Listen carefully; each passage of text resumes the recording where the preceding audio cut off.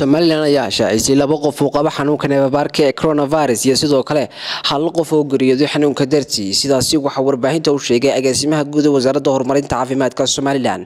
Dr. Maxamed Cabdi Xirgeey oo ka warbixinaya xaaladihii u dambeeyay xanuunka neefmareenka ee coronavirus gudaha Somaliland. Warta guud ee xanuunka laga helay waxa ay ka dhigayaan labada qof 130 qof halka tirada guud ee xanuunka ka bogsatay ay noqonayso 10 qof iyada oo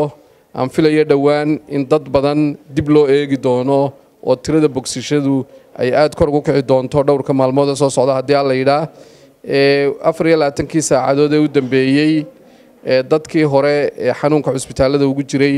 waxa ku dhintay magaalada Boorama hal qof taas oo ka dhigaysa wadarta guud ee dhimashada 11 qof marka laga hadlayo dhinaca shaybaadhka tirada guud ama wadarta guud ee shaybaadh loo sameeyay waxay noqonaysaa 721 qof. dhanka kale agaasima Xirgeey waxa uu fariin u diray dowladda Soomaaliya taas oo sheegay inay noqosho warbixinta maalinlaha ah ee Somaliland shaacisay xanuunka neefmareenka ee coronavirus taas oo ku darta wadarta guud ee kiisaska xanuunka neefmareenka ee coronavirus gudaha Soomaaliya.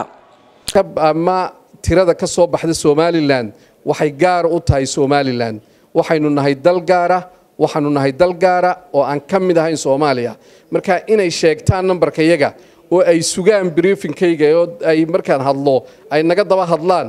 oo ay nacanjilaan arintaasi arin qabata dhinaca caafimaadka maaha waxaan leenahay mas'uuliyiin baa tiina ka waantooba qishka iyo wax aan aydan shaqo ku lahayn inaad ku darsataan tira aydan